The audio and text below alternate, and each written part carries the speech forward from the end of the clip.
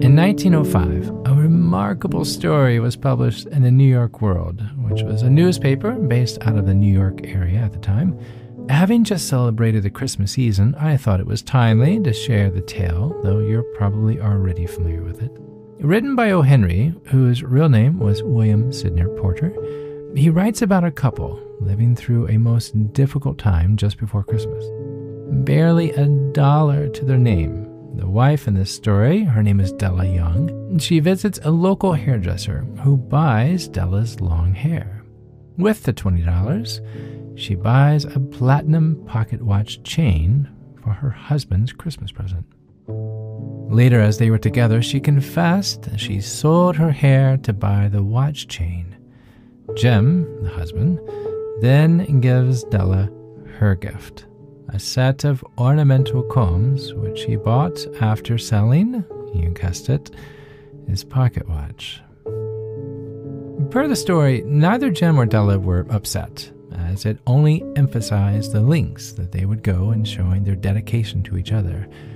While the gifts were a gesture of sacrifice and selflessness, it was the act behind the gifts that really showed how far Della and Jim were willing to give of themselves to each other. And while the gift of the Magi is fiction, allegedly written at Pete's Tavern, which is a great pub in New York if you're ever in the area, the story of Della and Jim pulled at the heartstrings of millions long before the Hallmark Channel aired its first series. So, currency. I asked this question in last week's episode, part 1 of this 2-part series of Understanding You. If you haven't checked out last week's episode, please pause this and give that one a spin first. It will be far less confusing. But I ask, what is your currency? Did you make a list last week? Did you look at it at the start of your day? What did you learn that you needed emotionally? Was it gifts, like in the story, the gift of the Magi? Is your currency someone lending a hand or someone playing the role of your biggest cheerleader? What is your currency? Yeah, but Chad, Jim and Della is a fictional story. Like, no one acts like that these days. Well, perhaps if we sat down for a few minutes and started our emotional me list, we would have more Jim and Della's. It may not be 1908, but I can say with certainty that when it comes to the desires of the heart, it's much simpler than we would ever imagine. So, let's find out. I'm Chad Lawson, and let's calm it down in 3, 2, 1. I know last week we talked about understanding you, realizing your needs, what feeds you emotionally, what is it that's life-giving to you personally. And I hope you took the time to self-reflect and ask some of these questions of yourself. And I have to be honest, even doing this for myself, it was kind of hard because we almost feel embarrassed as, wow, why am I thinking so much about me? But they're sincerely needed if we're wanting to learn about ourselves. Now, I'd like to try something with you. Close your eyes for me. This isn't a meditation or anything, but I want you to close your eyes, and I'm going to give you a minute of silence after these next questions. Okay? Get comfy. You're in a good spot. All right, eyes closed. Think of one person you're close with. Someone that means a lot to you. Be it a spouse, be it a brother or a sister, best friend. Just one person.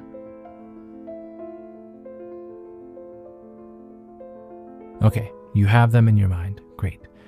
Eyes still closed. What is their currency? Not what you think or want it to be, but what is their own currency? Have you ever thought about it? What feeds their soul? What brings a smile to their face every time? I'm going to give you some time to think.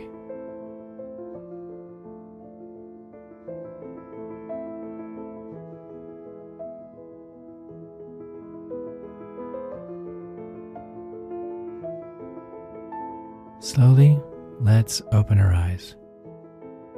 Notice your breath. Take a slow inhale, a slow exhale. This is a lot of self-reflection and then other reflection, looking at others and trying to learn them. Take the list you wrote last week, and with that person in mind, go through what you believe their currency is. Last week was all about understanding you, understanding your needs. This week, we turn it out. It's all about understanding someone else. Their currency is praise, you say. Oh, why is that? Well, because everyone likes to be praised. I mean, that's my currency. It's what makes me feel good. So it's probably theirs too. Well, is it? Do you know that for sure? It's convenient for us to think our currency is someone else's, but what if it's not? Here, let me put it this way. Pre-COVID, my travels around the world as a concert pianist were pretty intense.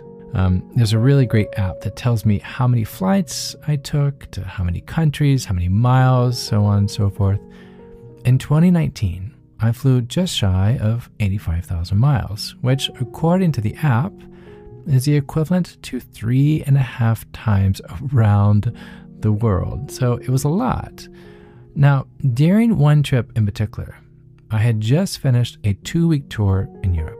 Germany, France, Netherlands, Belgium, and on my way home, I decided to stop in Iceland to see a friend who happens to be another pianist before I headed back to the States. Reykjavik is a most beautiful place, by the way, so if you ever have the chance to visit, please go.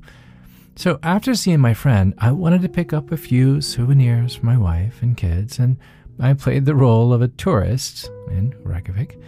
Now, having found a great store, I selected a few things and was ready to check out. Going up to the counter, "Oh, so sorry," the person at the counter said. "Just cash only."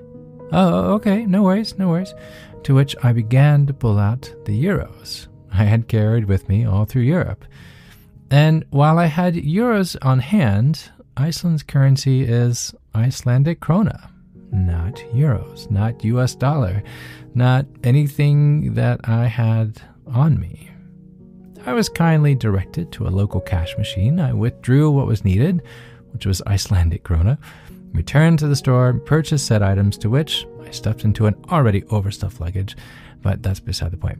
But I had currency on me. I had currency I'd used with ease for the past 2 weeks because it so happened the currency I had while in Europe was the currency that was accepted, the euro.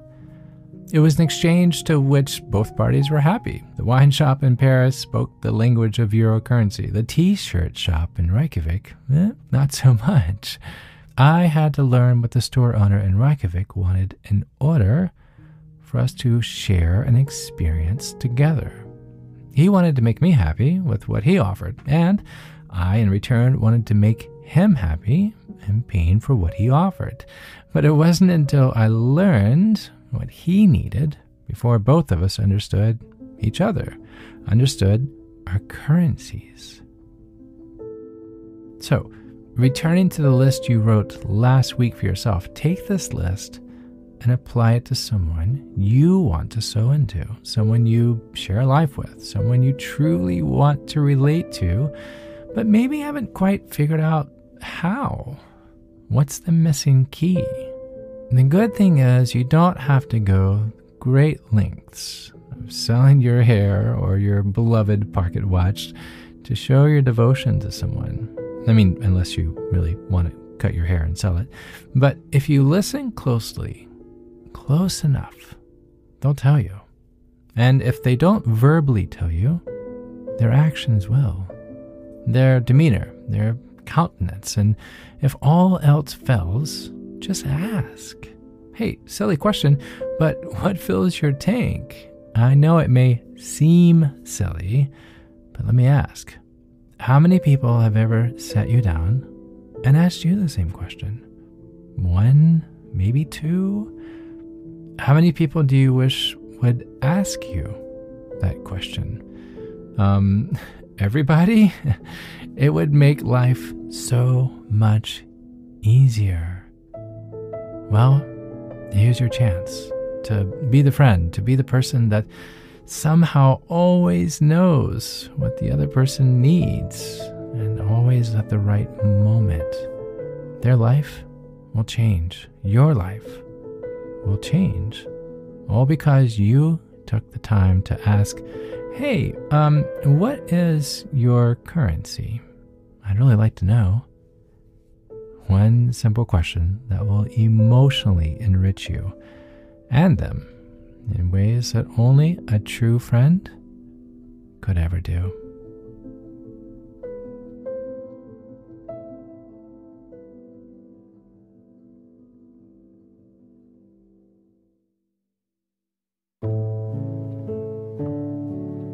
To find more episodes of Calm It Down, hear the musical playlist from today's episode, or simply wanting to know where to send chocolate chip cookies, visit calmitdownpodcast.com.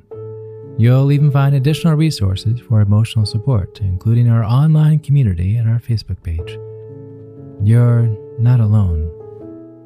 You are not alone. This podcast was written and produced by yours truly, Chad Lawson, composer, pianist, and nationally recognized Sweet Tooth. And now something my attorney wants me to say.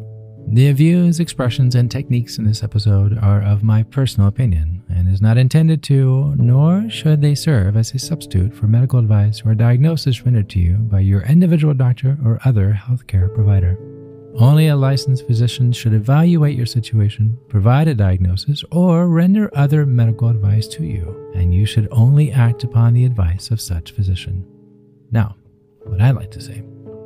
I am an extreme empath by nature, but my profession is that of a composer and pianist, not a licensed therapist or physician. I hear from thousands of listeners how my music has helped them through various stages of emotional needs, and I simply want to offer this and future podcasts in aiding those needs. To find a list of licensed professionals in your area, please visit calmitdownpodcast.com. And finally, if you've enjoyed today's episode, please leave a review. While it takes less than 60 seconds to do, its impact will last for years to come, as every little bit helps in growing the awareness and the importance of emotional health. I'm Chad Lawson, and until next time, be kind to your mind, and join me next week as we calm it down.